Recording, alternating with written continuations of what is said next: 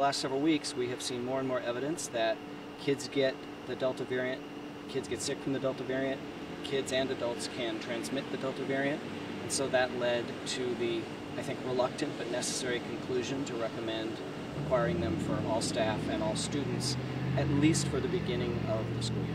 We have been constantly looking at the data, the evidence. Board members have been getting contacted. We got a letter from 102 physicians here in Rochester, signed by name, very strongly recommending we take this step. No one can remember only a few